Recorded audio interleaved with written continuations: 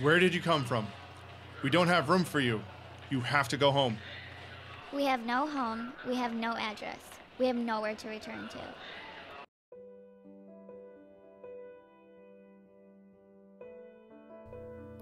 How far would you go to save your child? Would you risk your life to save the life of a child that was not yours?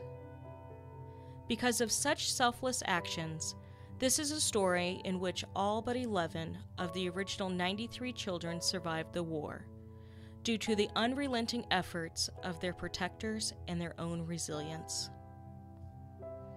This chronicle of endurance is told by one of the children that lived. Drawing upon survivor interviews, journals, and letters, the Children of La Hille gives readers an intimate glimpse of a harrowing moment in history, paying tribute to ordinary people acting in extraordinary ways. In November 1938, after the horrors of Kristallnacht, parents sacrificed never seeing their children again in hopes to save them from the escalating anti-Jewish violence.